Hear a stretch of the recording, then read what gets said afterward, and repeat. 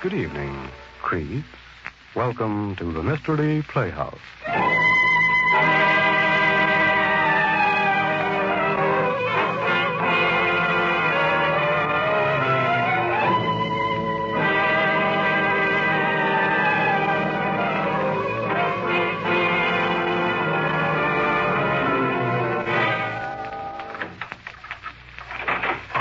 Miss Bradford, I'm back. Miss Bradford. Miss Bradford, are you asleep? You have to be at the radio studio at 7:30, you know. Miss Bradford. Oh, I hate to wake you up.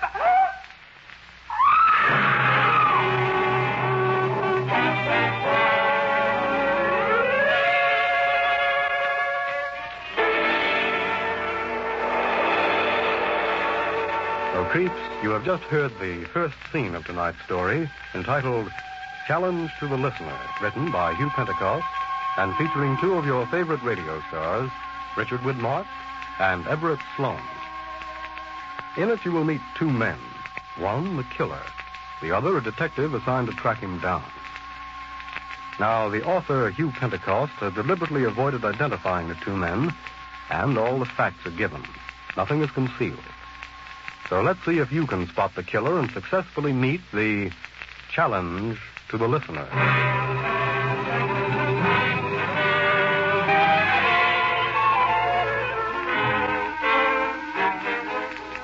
Our story begins in the lobby of a summer hotel in the mountains just a short distance from New York. The desk clerk and another man are listening to the radio. And now, here is the latest word on the Nancy Bradford murder. When questioned in his office late yesterday, Police Commissioner Henley had nothing new to...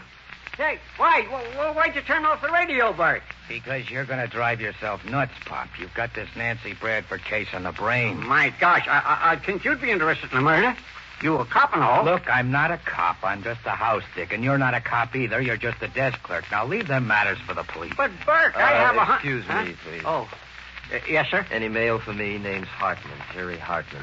Let me see. No, sir. Oh. Well, thank you. Papers just come in at 11 o'clock this morning, Mr. Hartman. Complete story on the Bradford murder. Want a paper? Well, Special supplement. Complete story. All right, I'll take one. Here. Here you are, sir. Thank you. Now, what was I saying, Bert? Oh, yeah. I got a hunch the killer's up in the mountains around here. At least the cops think he is. Yeah? Why? Well, I heard that we got a plainclothes man staying right here in this hotel. Who told you that? Just heard, that's all. One of the maids told me she saw a revolver in one of the rooms. Good night. That don't prove nothing. Proves plenty to me. Look here. In the paper it says that the killer left 2 pine needles at the scene of the crime. We got plenty pine trees around here. Good morning. Morning. It's nearly 12:30.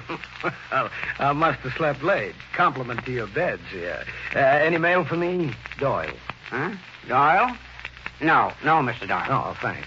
By the way, what does the paper say about the weather today? I was thinking of getting in a little fishing this afternoon. Well, the paper says it's clear and sunny. But my rheumatist tells me it's going to rain. Well, I'll take a chance after lunch anyway. Now, Bert, is he the plainclothes man? Huh? Now, don't tell me he ain't taking you into his confidence. You a cop, too? I'm not a cop. Pop, you must have been hitting that rheumatism medicine pretty hard this morning. I've never seen you so worked up. Well, I have a feeling there's going to be plenty of excitement around this place. And I'm going to find out just what goes. Yeah, okay, Pop. Listen, I'm going to tell you this, because if I don't, you'll nose around till you mess things all up. There is a plainclothes detective here from New York. What? I tell you? Oh. And there is a possibility that the Nancy Bradford murderer is here. Holy mackerel. The detective took me into his confidence because he figured he might need my help. Now, will you keep this all to yourself? Murderer here? Well, what do you know? Suppose it's that Doyle fella? He's fat. Paper says... The paper says, and I quote, "The doorman of Nancy Bradford's hotel described the killer as a tall, short, fair, dark, fat, thin man, wearing a gray snap-brim hat, blue-tinted sunglasses, and a tweed topcoat in July. In other words, the description of the killer given by the doorman is worthless." Well, I don't know. That Hartman fella, he's thin. And fat. No. Mr. Doyle, he's fat. Oh, Pop, forget the whole business. Well, the paper also says that the killer must have been crazy or something to beat her to death the way he did. So long. Where you going, Bert? I'm going in to get my lunch. Oh, Mary, you got a table for me? Oh, just sit down. Any place to see empty, Jim. I'll take your order in a minute. Waitress. Oh, waitress. That man wants you, Mary. Yeah, I see. Yes, sir. Are you ready for your dessert now? Oh, I never take dessert with my lunch. I'm too fat already. Oh, dessert's very good today. No, I'll just have coffee. Coffee? Okay, I'll get it right away. Wait. Yeah. Do you know everybody here at the resort? Well, not everybody. Over at that table by the window, that man reading the newspaper. Oh, the thin man with the blonde hair? Yeah, that's right. Do you know him? No, sir. You see, over the fort, we have quite a crowd. Okay, thanks. You can bring me my coffee now. Okay. Miss. Waitress. Yes, sir. I wonder whether you could help me out. Huh? I think I know that man sitting over there, but I can't remember his name. Well, that's funny. What? What's funny? Look, he just asked me about you. He what? He just asked about you. He said to me... Here's $1. Forget that I said anything. You get it? Yeah. Forget it. But... Oh, what's gotten into him? Oh, well, takes all kinds to make a Miss. well. Yeah. What did he say to you? The man that was sitting there? Yes, the one I asked you about a minute ago. Well, he asked me the same thing you did. Who I was? Yeah, that's right. Thanks. Thanks very much.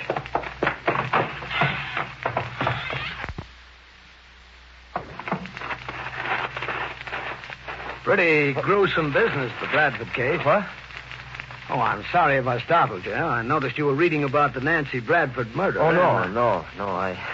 I wasn't startled. I just didn't hear you coming.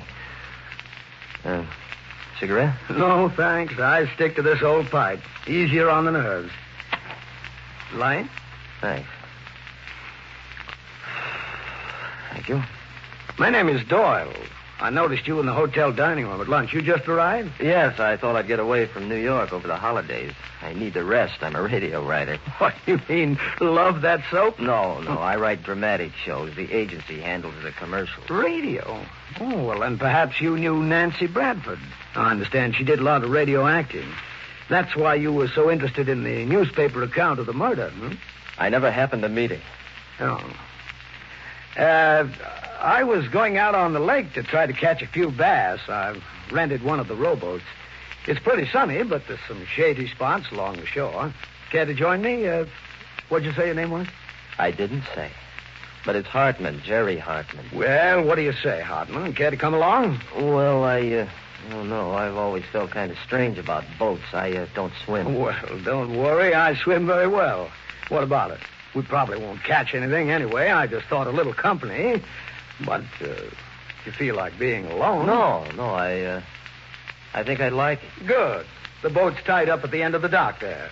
All right, let's go.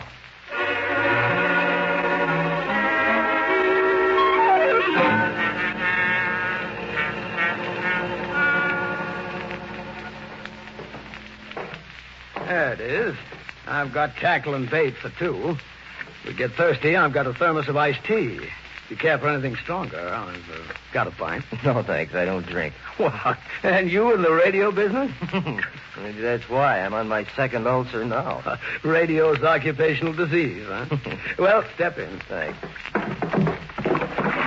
Set? Yeah. Okay, here I come. Now, reach over and unhook the chain. I'll row. Right? Well, there we go. Okay. When you get tired, I'll take over the oars. I'm not as fat as you think. A lot of it's muscle. You know, it seems impossible that he could have got away without leaving a clear trail. What? Who could have gotten away from what? The Bradford murderer. Oh. I've toyed with the idea that the man with the blue glasses wasn't the murderer at all. No? Now, look, suppose you were a friend of Nancy Bradford's. You went upstairs and walked into that shambles. What would you do? My impulse would be to get away, not to be involved. That couldn't have been the way it was. Why not? Well, he spoke to her on the house phone. It said so in the paper. The doorman heard him say, "Hello, darling, it's me," and he went right up. She must have been alive then, you see. Maybe the man in the glasses was bluffing. No, and even if he was bluffing, then he was involved anyway. Yeah, it must have been that guy, all right. Only the description of him isn't any use. He wouldn't wear those blue glasses again. You can bank on that. I guess you're right. And those pine needles. Yeah? What about them? Well, he must have come from someplace where he'd walked in pine needles. They stuck to his shoes or maybe to the bottom of his trousers. Plenty of pine trees around here. That's a pleasant idea. The Bradford murderer may have been around here all the time I've been vacationing. That's quite possible. Why are you staring at me? You know, I was just thinking that it's odd that your hair is so bleached by the sun, and yet your face isn't the least bit sunburned. It isn't bleached. That's its natural color. Is that so? What were you saying about the murderer being near here? Oh, well, I didn't say definitely was near here. I just said it's possible. Oh, sure it's possible. Anything is possible. Yeah. And then there's the brooch. What brooch? Nancy Bradford's brooch. It was found in a path in the woods here. Some local kid picked it up, turned it over to the cops. They found it here? That's right, a day or two after the murder. How do you know that? What? Well, I don't know. I guess I read it somewhere. That's funny. I thought I'd read everything about the case, and I never saw anything about the brooch. Well, I must have read it somewhere. I wouldn't have any other way of knowing. No, I suppose not. You'd think if they found the brooch, the place would be swarming with detectives. Yeah. Well, maybe it is. They wouldn't necessarily come out in the open for fear of scaring off their man. Yeah. I suppose they would handle it that way. Since they have no way of identifying the man, they just lie low and wait until he made a mistake. What kind of a mistake? I don't know. Probably they don't know either. They just wait and hope.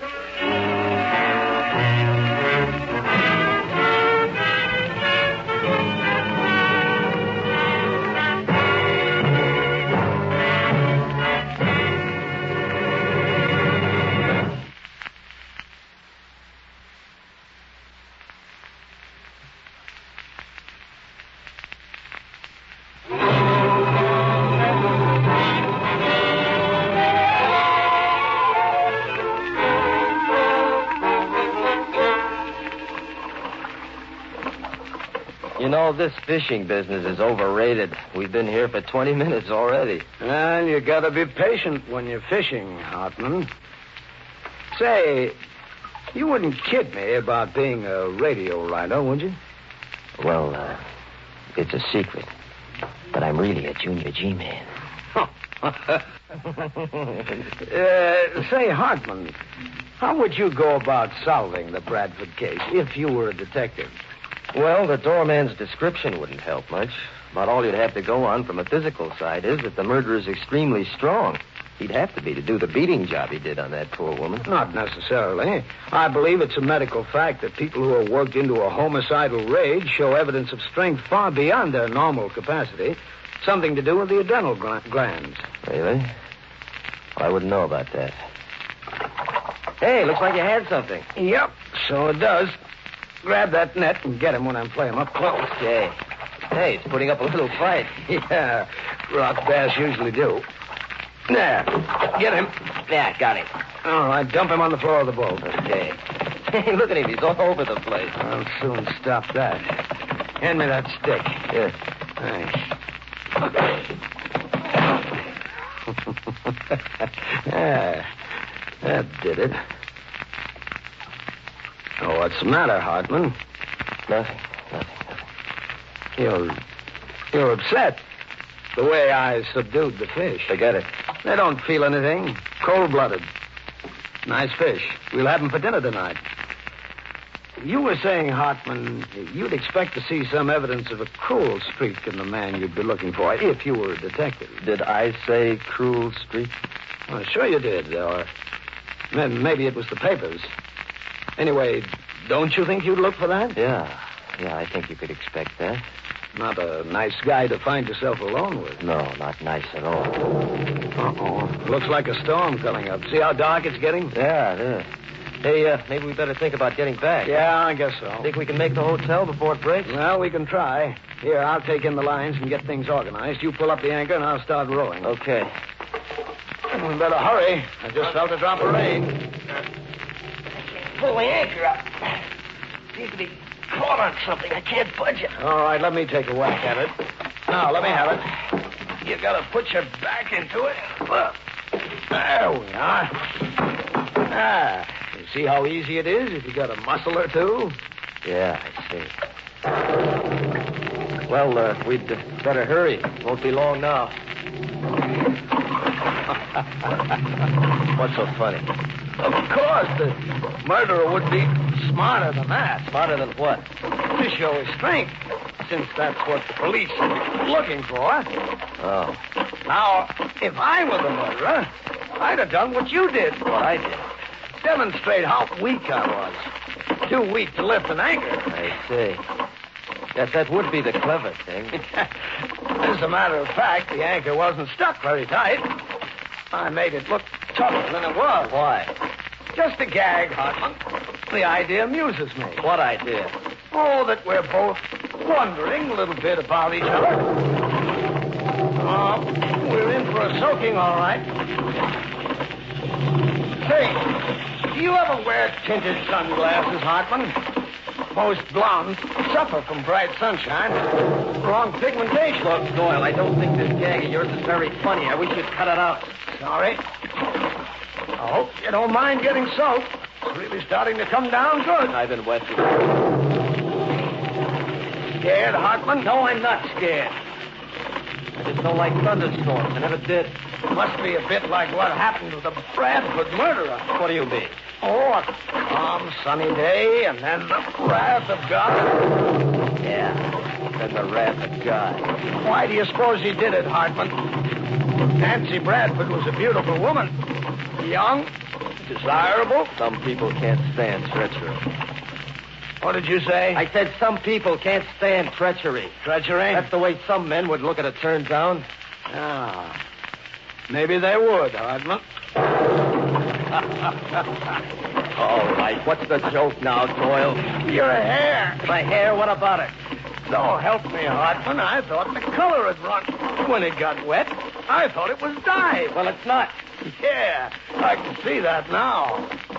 I see a lot of things now.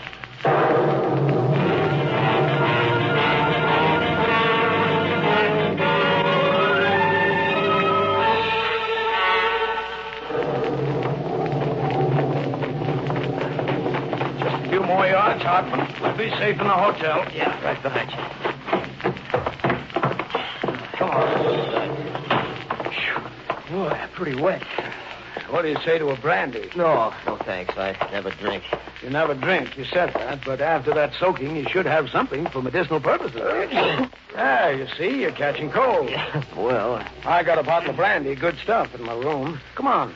well, I'd better change my clothes first. You'll die of pneumonia before you do. Look, this is my room right here. Get a good slug of brandy in you first. It'll save your life. What do you say? I say okay. Fine. Step in. Thank you. There's the bottle on top of the dresser. Pour yourself a drink. I want to get the shower running in the bathroom. It takes forever to warm up. Be with you in a minute. Yeah, sure.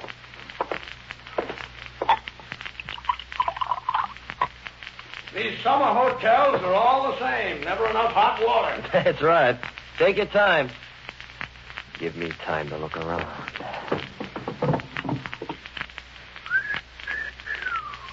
I thought so.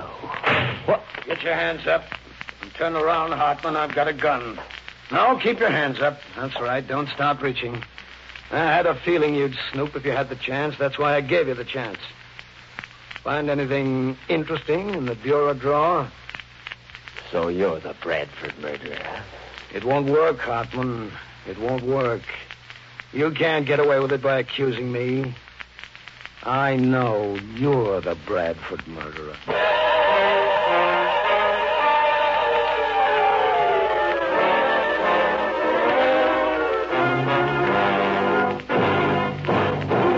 Doyle, you're the killer, not me. I knew it when I saw the way you beat that fish with that stick. When I saw you pull up that anchor, and when you kept probing and probing to find out who I was. I knew it the way you reacted to my telling you about the brooch. It won't work, Hartman. Only 2 people could have known about the brooch. It wasn't in the papers. The murderer or a cop. That's right, Hartman. All right, how do you explain these torn and mutilated pictures of Nancy Bradford in your bureau drawer? They came from Nancy Bradford's apartment. So you had to destroy even the symbols of Nancy Bradford. You must have hated her, Hartman. No, it was you who hated her. Even after you murdered her, you had to go on destroying everything that reminded you of her. You ought to know. You ought to know how the murderer felt. You even told me some men would think of a turn down as treachery. It was you, Doyle. You've been hanging around this place because you lost the brooch. You didn't know whether it had been found or not. No one knew for certain but the police. That's right. No one knew but the police. And it was you who wanted to know for sure if it had been found. You were trying to find out from me because you decided that I was a cop looking for you. No. Well, you were right. I was looking for you. I'll bet. The pretense that you weren't strong enough to lift the anchor. Your pretended squeamishness when I beat the fish with the club. It matched the description of the killer, Doyle. Your action. Don't you understand? I did that on purpose just to see how you'd behave. You're a good actor, Hartman. You've been in the radio and theater business. You knew how easy it'd be to fool the doorman at Nancy Bradford's apartment. Look. Why go on with this, Doyle? Drop your gun. You can't get away with it. Now make a move, Hartman. Stay right where you are. Let's cut the kidding. Hartman, I warn you.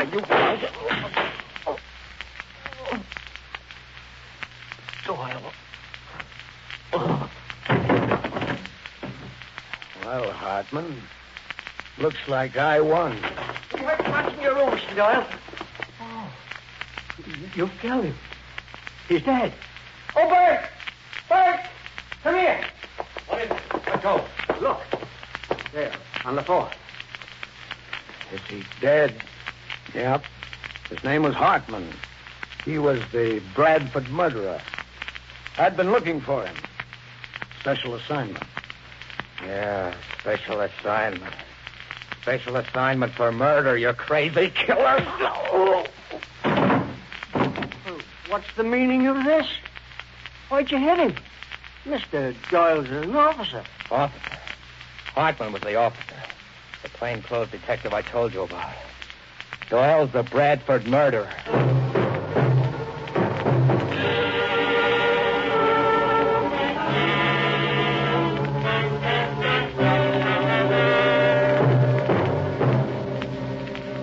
Well, Bert, did Doyle confess?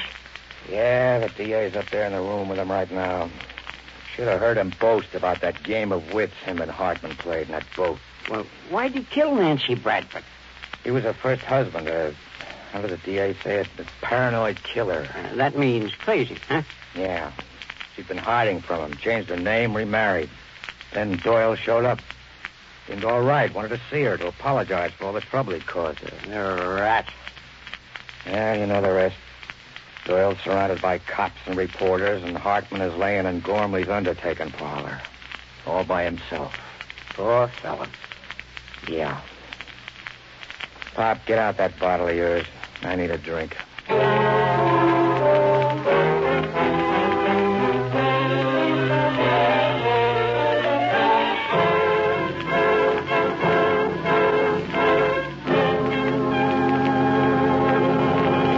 And that brings down the final curtain on Challenge to the Listener, starring Richard Widmark and Everett Sloan. Tonight's performance in your Mystery Playhouse. Until next time, treat. This is Hunter Galloway closing the doors of your Mystery Playhouse and reminding you to sleep tight. Good night. This is the United States Armed Forces Radio Service, the voice of information and education.